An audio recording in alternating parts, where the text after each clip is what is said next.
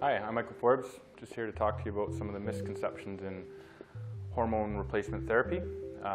There's a lot of confusion between why bioidentical hormone replacement therapy isn't more mainstream. Well, it mostly comes down to money and education.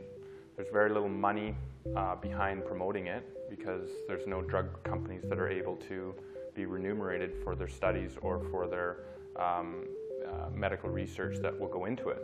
And so to make money in pharmaceuticals, you have to have something created and new and patentable. You can't patent something that's already naturally occurring.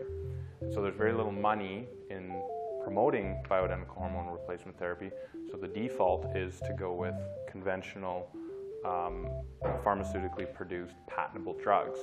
And there are a lot of differences between the side effects between these two drugs, and when you look at the studies between them, it is very clear that the bioidentical hormone replacement therapy drugs are much safer and effective for men and women as to control hormone imbalances and anti-aging effects.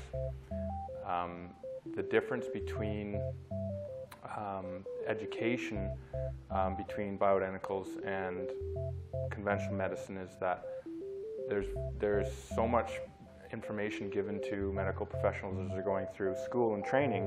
When they get out and they start practicing, it becomes the norm to prescribe what everyone else is doing because of there's liabilities and there's standards of practice that have been put in place that is well known and well documented.